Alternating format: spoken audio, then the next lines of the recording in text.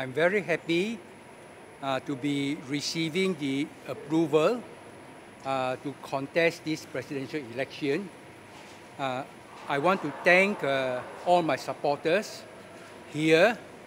I also want to thank my supporters from all over Singapore. I'm sure they are all listening here, and I will work very hard over the next few days to win over as many votes as possible, and I hope that my supporters will elect me to be an independent president so that I can do my best to use the influence of the president's office to make life better for all the people in Singapore. My goals are to reduce the cost of living, to make housing affordable, and to make jobs secure and well-paying. So thank you all for your support, for your messages of encouragement. I thank all the people that I meet in the food court, in the market, and in the MRT station, and for their very warm reception. And I hope that they will reflect the feeling of everybody in Singapore that I have not met yet.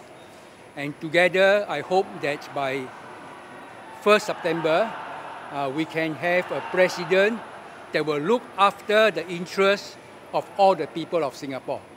Thank you. Okay, thank you.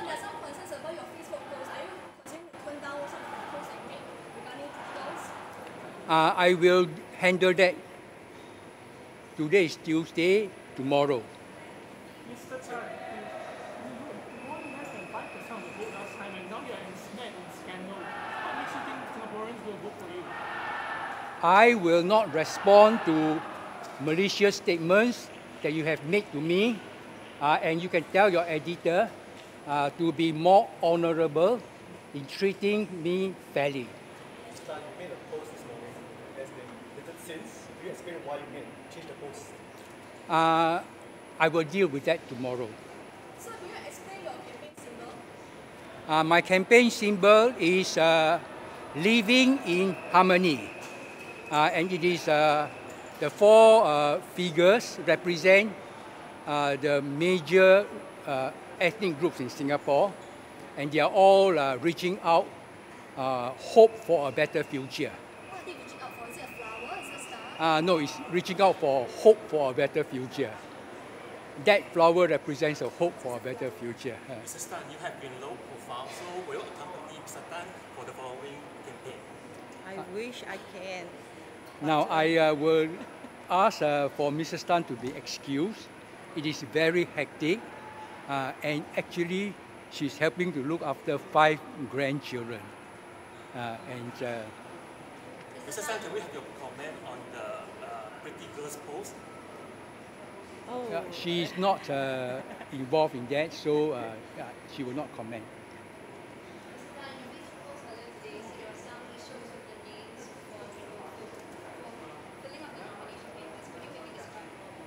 Okay, we already have got the centers ready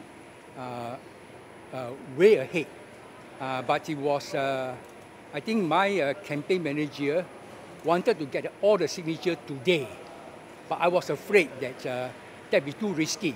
If some of them don't come, then it will be disqualified. So I asked him quickly get all the signatures, so that was a last-minute rush. His original plan was get it all today, get everybody to come.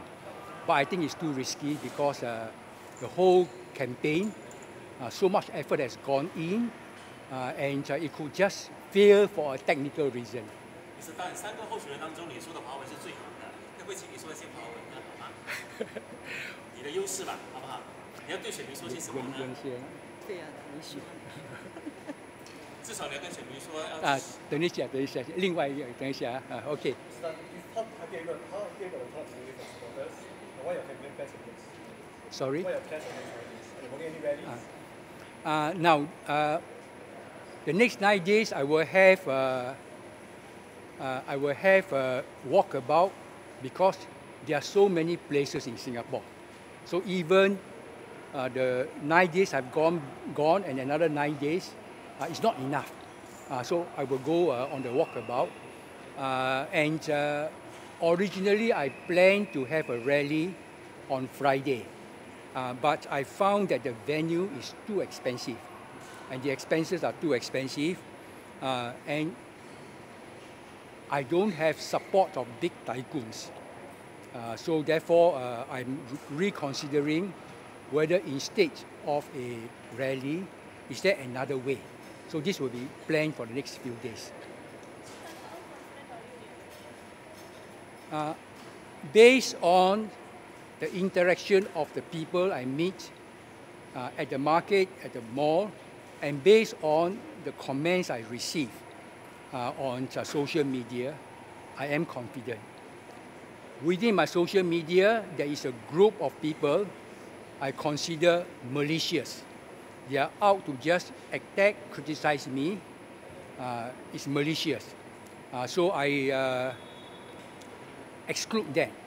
And if I look at the people who are genuinely expressing their opinion, I'm very positive, confident.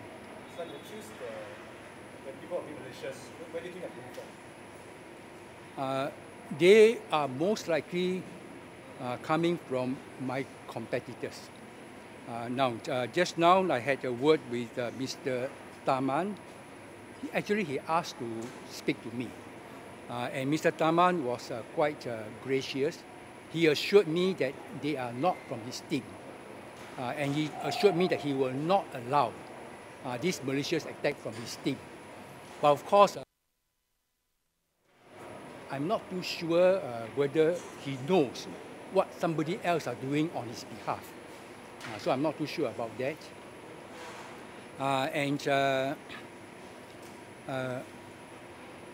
I don't think it is Mr. Ng Kok Song. I don't think it's Mr. Ng Kok Song. So I wanted to say in my media release, which I held back, those posts were over a period of 10 years. And if you take a look at the number of people who watched the post over 10 years, I believe it is more than 100,000. And yet, and during that time, I don't have any objection. So on this election, suddenly somebody raised to say, send a few photos. And that person says, I feel uncomfortable. But there are more than 100,000 people who watched the post over 10 years. Why do you feel uncomfortable now? Of course, initially I thought that it is someone who just wants to create problem for me, an individual person. Later on, I realized that it is a concerted effort to smear me. And I also realized that the media, the editors, are part of this arrangement. I think it is, I want to say something to the media. The people trust you to be honest and fair. Now, how can you just smear me based upon something which is quite frivolous, and you make it into a big issue? So I think I will have to say about the honesty, integrity of the media. Why do you think it's not Mr. Ng? Okay, I will say something about integrity of the media.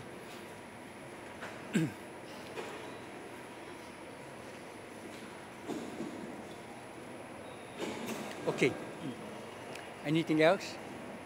Why do you think it's not Mr. Ng? Huh? Okay. You see, I have been the subject of smears for more than 10 years.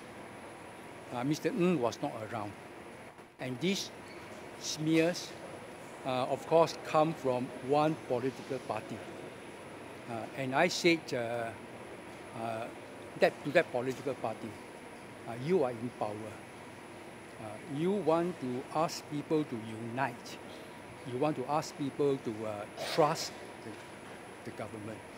Is this the way to behave? Isn't there a better way to engage people? So therefore, I don't think it's Mr. Ng.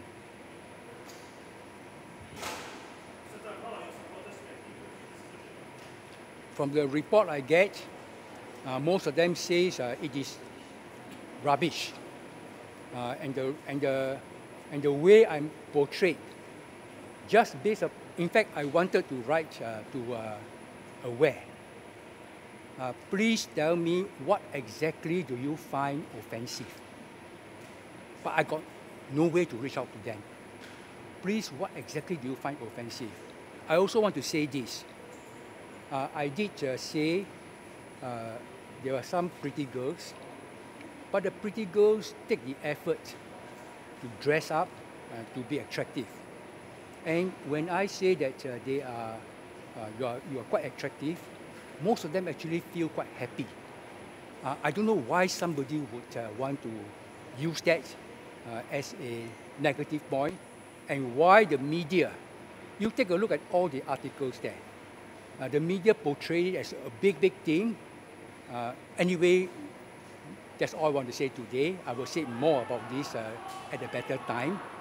But in case some other ladies, after reading this, think that they are uncomfortable, I want to apologize to them. I have no intention. I have got a wife, I've got 2 daughters and 3 granddaughters. I think the portrayal of me by the mainstream media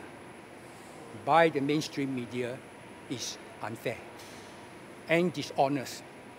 And I hope that the mainstream media take my message, because it's not me. Many people say they don't trust the mainstream media because it is not honest. So I hope your editor pay attention to this. Thank you.